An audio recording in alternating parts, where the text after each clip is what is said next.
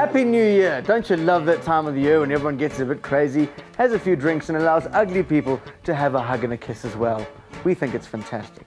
Anyhow, it's almost time to get back to work. How relaxing. That's right, no more partying, just a nice, comfortable, wonderful confines of your office and your modem. Who wants to party when you can work with the world's best software? Never mind. Later on we're going to look at freedom and how open source is helping big business to go just that way in the future. Later on, Mark Shuttleworth, his very self, pops in to demonstrate something absolutely amazing. And once again, we have so many prizes, I can't begin to tell you, so I won't. Open source software exists as a result of the combined efforts of millions of computer programmers, users, and software vendors from around the world. They share their intellectual property freely, and they believe that software should cost nothing and should enrich the lives of users. Open source software is the alternative and biggest challenger to closed source or proprietary software. It generally costs the user nothing. It can be distributed freely to anyone. Download it, use it, modify it, and give it away. It's a whole new world. Open source is the future of computing. Now imagine if all the computers in the world got together, and imagine they worked together, and imagine all the hard drives booting up the same, and then John Lennon and a bit of a crash. That would be the supercomputer to beat all supercomputers. It would even be cleverer than the rainbow nation of the United Nations of silicon hard drive chips, or cleverer than me. The weather report you see every night comes from calculations done using data from thousands of devices, barometers, weather balloons, thermometers. In the old days, all of this data was plotted manually to allow meteorologists to spot trends. But systems were slow, and because of the volume of information, not all details could be taken into account. Weather prediction relied on making educated guesses and was prone to errors. Then the Cray supercomputer entered the scene. Because of its immense power and speed, it allowed scientists to analyze more data much more quickly. The Cray made weather predictions much more accurate. Today, with every home PC processor approaching supercomputer power, it's possible to link several ordinary computers together in parallel to obtain more processing power than a Cray supercomputer at a fraction of the price. This is a field called distributed or grid computing, and it's being used in everything from weather prediction to genetics to medical research. Professor Lex Holt of the Wits University School of Computer Science is a specialist in large-scale system configuration. The thing that revolutionized it, I guess, is A, the internet, and B, the fact that now even your own humble computer you use for word processing is powerful enough to do some serious computational work. Now, if distributed computing uses a whole network of dedicated computers all linked together, the internet opens up new opportunities for linking those computers. When you're using your computer for normal tasks like word processing or web browsing, it's barely shifting out of first gear. There's a whole lot of processing power going to waste. Why not let a group of scientists use your machine to help search for extraterrestrial life with a project called SETI at Home? They made the program that you have to run on your computer easy to run, easy to install, and you can run it as a screensaver. So you can kind of feel that it's not really taking any power away from your computer. From extraterrestrial life to the human body, now that the human genome has been mapped, this blueprint for how the human body works is being used to develop cures for illnesses. But doing the mathematics requires literally billions of calculations. Dr. Fourie Hubert is the head of the Bioinformatics and Computational Biology Unit at the University of Pretoria. What we do here is we use computer techniques to model and analyze biological systems. The amount of data that comes out of a typical genome project can be enormous. A small bacterium may have something like 2 million characters in its genome that we need to analyze and figure out what they're doing exactly, how they fit together, what they mean. And that's a very small example. Big things like humans and plants may have multiple millions of characters in their genomes. And we often use the same kind of applications to analyze all this data, but it has to be applied to multiple data sets at the same time. And this is where parallel computing is of extreme use to biologists, so that we can perform things in hours or days that would have taken months or years to do otherwise. The whole field of bioinformatics is extensively based on open source, and if it wasn't for that, it would crumble within days. Philosophically speaking, why would open source be better in distributed computing? It's better from a security point of view to have code that everyone can look at. The second thing is accessibility. There are large parts of the world, many communities, that simply can't afford the software investment required to run most closed source programs. And the third thing is modifiability. The great thing about open source is you can make your own changes. But it's not just super scientists benefiting from distributed computing. In the very near future, when common household objects have computers on board, distributed computing will be used to allow devices to communicate intelligently with each other. Imagine this gadget talking to this gadget, talking to this gadget, talking to this gadget, talking to this gadget, talking to all of this. Great idea. No wasting spare processor cycles that are lying around doing nothing. Lazy computer, get back to work. Every week we meet the big guns, and no guns come bigger than Bruce Perrins. He's a project leader at Debian. He was the author of the open source definition, and also the founder of the Open Source Initiative. I can't believe how many things he's done. His business card must make some small circus horses blush. Let's start simply. What is the definition of open source? Well, open source is not just source code. That's the most important point. It is both a program with source code that you can modify and a set of rights that come along with that program. And without the rights, the source code is useless. These include the right to use, modify, redistribute the software. And it is only those rights that give us the partnership that makes open source possible. When you talk about the FOSS movement, the free open source software movement, what distinguishes free from open? Well, Richard Stallman feels that you should talk about freedom first and then get to practical matters, like this is great software to run your business. The open source movement is sort of the opposite, but we get to the same place. We say, let's give business people great software that helps them do their work, helps them save money to spend on things that are important to them, gives them the freedom to run their business the way they like. And then, as they get deeper into this software, they will understand that there are freedoms that are important that make this possible, and they will come to accept what Richard Stallman has to say. Proprietary software. Is it just well marketed? Because in many ways people say open source is more cost effective, it's better for your business, it can be customizable and better support. Why do people still go for proprietary software? I submit that open source works better because it doesn't have the huge overheads of the retail paradigm.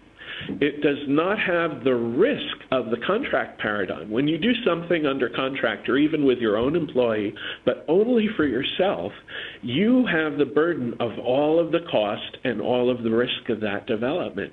So why not go open source with your non-differentiating software? And then you share the risk and the cost with other people. Even your worst competitor can be your partner on that software because it's non-differentiating. Thanks once again, and have a great day. All right. Right, here's a couple of things we should chat about. First of all, DVDs. So many people have asked us for those the episodes. Well, 3 people, my mum, her single friend Flo, and her brother-in-law who's in prison currently, but I don't want to talk about that. It will be available from our website, www.goopensource.org, at the end of the series. It's all 13. It will be available in about 7 weeks' time, so that's quite exciting. And coming up next, Tiger Brands goes open source, and Mark Shuttleworth gives us an intro into a little-known but really rather useful drawing program. Ooh.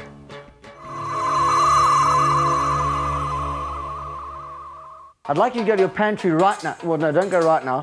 Hang around till the end of the program. And at the end of the program, when there's something dumb on, like a soap opera with a man in a Speedo and a sort of a hairy back called Leaf or Ridge or Canary Island, I don't know, go then. In your pantry, you'll probably find that more than one food item is made by a company called Tiger Brands, one of our biggest food suppliers in the country. And they're about to go open source. How do you think they could possibly count all those cans, boxes, other things wrapped in paper, some not in paper, and others never in wood, for example?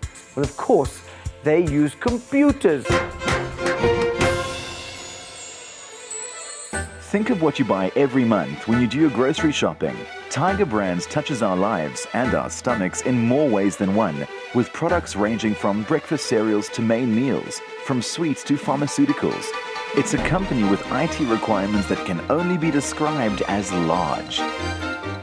Tiger Brands is on our live network, almost 3,500 users, encompassing 136 sites around the country, about 150 odd servers, excluding our application servers.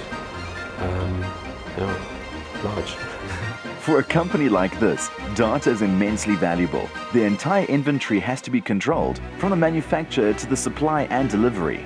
We run quite a large Oracle environment, Oracle applications. That is pretty much the food manufacturing system. It handles the raw materials, production, right the way up to delivery and dispatch to the customer or to the stores, running all centrally as well. Although they had used open source in several non-critical situations, the Oracle application had always run on proprietary Unix. But when they were faced with a software upgrade, they decided to investigate migrating to open source Linux. How did the cost and efficiency and security affect you choosing open source versus proprietary? For Tiger Brands, the cost is obviously an issue like every other company. The task was given to the IT department to come up with a solution which met all those requirements. Security being a strong aspect, uptime and availability of the system to the users, very huge factor. The task wasn't really to come up with an open source solution. That just happened. Everybody was really saying to us, including the provider of the application being Oracle, that there's no reason not to look at open source solutions.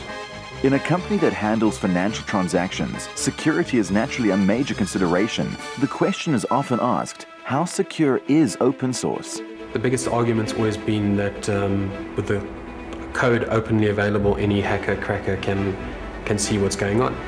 But the argument to that is, and so be it, but the fixes come out as fast as the hackers and crackers find them. If so, quicker. In open source you have tens of thousands of developers working on the application worldwide all the time. With proprietary, pretty much it's small populations of developers which are overworked and overloaded. It's given us a host of options which we never had before. There you go. So when we say open source means business, we mean business. And now it's time to meet some people whose business it is to get business involved in open source. This week, our Geek of the Week is from a company called Obsidian. He co-founded it. His name is Anton de Vet. Anton, thanks for joining us. It's an absolute pleasure. Tell me, you co-founded Obsidian. Yeah, that's almost 10 years ago now.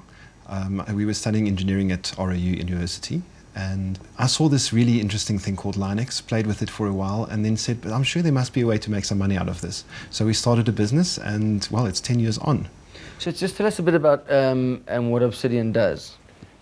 We use Linux in all sorts of ways. We've developed on it, we trained Linux, we sell Linux CDs, and nowadays you get supported Linux products which we sell as well.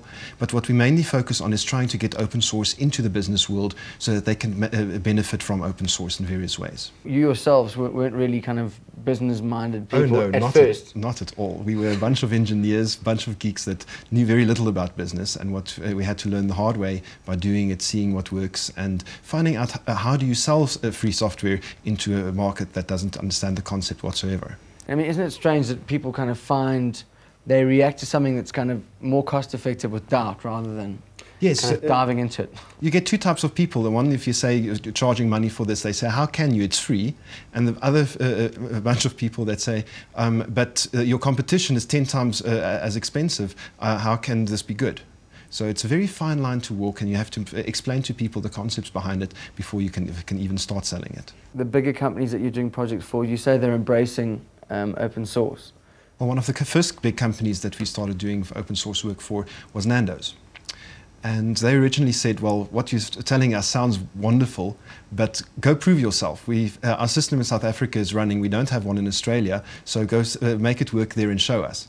So I spent a month or 2, 3 there setting up a system that did all the communication systems for them, and they liked what they saw there, so I redid the whole system here in South Africa. And that's been running for about 5, 6 years now. Anton, thanks very much for coming in. Been my pleasure. Anton de Vet from Obsidian. We're going to take a small tea break. Well, you take a tea break. We'll stay. We'll clear the table so you can come back with your tea, having done nothing. We've done all the work, and you can sit on the couch and enjoy the program while everyone here works really hard. I hope you feel terribly guilty, and you better enjoy this break. Right, off you go. Go. As his girlfriend once said, you can kiss my astronaut. Mark Shuttleworth is standing by with a look at an open source alternative to vector art programs. Today we'll be doing it with Inkscape. Inkscape is a vector drawing package, so you use it to create line art on a PC. It's like Corel Draw or Adobe Illustrator or Aldus Freehand. Unlike programs like Photoshop and the GIMP, which create bitmap artwork, vector programs create artwork that can be resized without creating artifacts, those jaggy edges that you get when you expand a bitmap too much. Although it's only on version 0.4, it is already remarkably mature. It saves documents in the web-friendly SVG format, with features like transparency, gradients, node editing, pattern fills, ping export, and more. The active SourceForge community contributes plugins, and there's a feature wishlist on their site, and upgrades and patches are being released monthly. So if you think you're the next great design genius, then Inkscape is the free software tool you would use to develop your talent. It runs on both Windows and Linux. See you again same time next week. For any information on the software that Mark's just featured, please go to our website, which you do by pointing your browser or at the website, as you know, it's probably on the screen around about nowish. So that's fantastic. We give you free software on free CDs that's free, and there's no charge, and it's also gratis. So that's also quite a useful thing to have if you have nothing and you want something. That's how it works. Our website's really hot, but even hotter are the numbers, 441.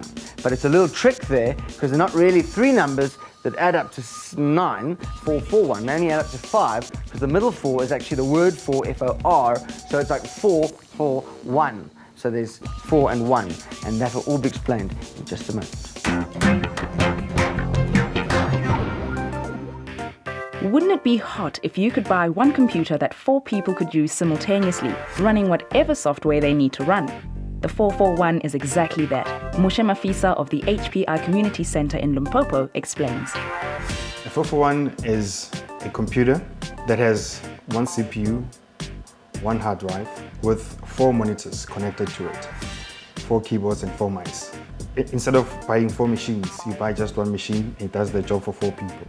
This is one product that was developed from South Africa, looking at the environment within South Africa as a whole, as a developing country, to find solutions that are tailor-made for our own environment.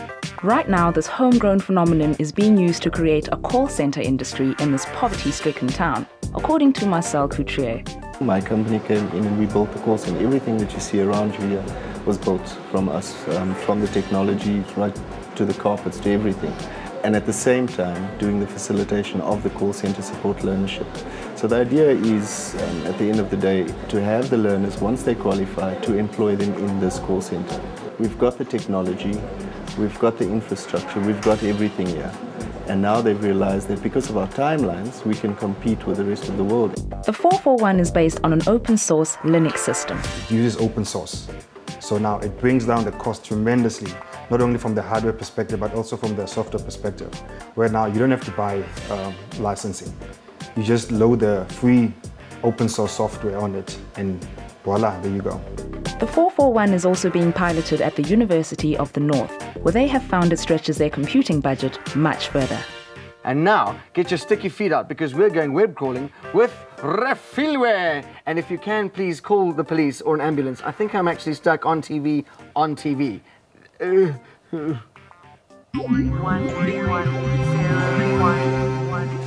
If one of your New Year's resolutions is to make a bigger contribution to the world, then point your browser at www.distributed.net.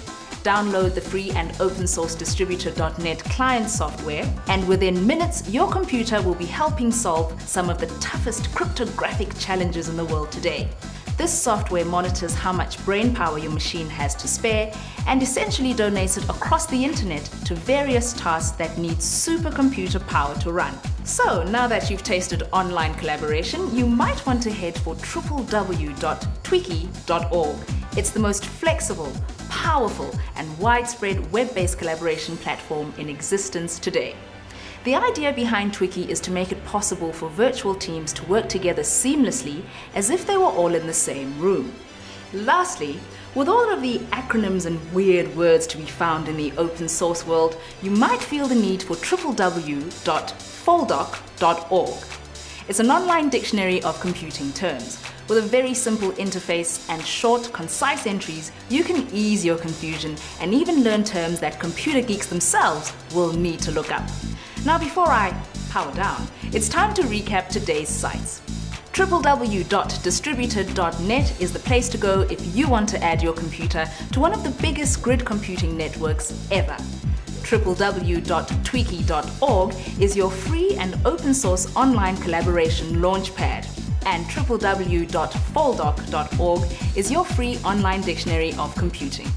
Right, if you missed any of those or previous episodes, get to goopensource.org where you'll find all the links to sites we visited on the program ever throughout the entire program. But first, get ready to win! We've got a PhotoSmart camera and a printer bundle from HP, plus a 17-inch flat screen monitor from LG, 2 DVD writers, plus 2 1,000 Rand clothing vouchers from Soviet once again, and those prizes will be flown to our lucky winners by Dawnwing Couriers. Just answer the simple question: is Inkscape A, an open source vector art program, B, a beautiful landscape done in ink and pen, and C, is it when someone breaks into prison? Just SMS your answer plus your name to 34357. The SMSs are charged at R2 each. And the winners of last week's competition are... Gary Walker from Johannesburg wins a 17-inch LCD monitor from LG. Freddie Fenter and Barry Locker win a DVD writer from LG each. Robert Green and Tanya LaRue win Soviet jeans vouchers worth R1,000 each. And Silke Gehring from Johannesburg wins an HP digital camera and printer. Well done. Did you know that you can now be accredited with your International Computer Driving License? Oh yes, all very exciting, all very open source. Go to ICDL, International Computer Driving License.org.za, and you too can become a qualified driver on the cyber highway. So next week we'll be looking at VoIP, Voice over Internet Protocol, all very exciting and involving interesting people whose software we can fiddle with, which is very exciting. But now, coming up next, a wonderful, wonderful reality program about downtown Johannesburg. You hear some gunfire, and after one bullet, you have to guess what gun fired it. It's called Squirt for Squirt. Johan, waar kom jy vandaan? Stay alive and good night.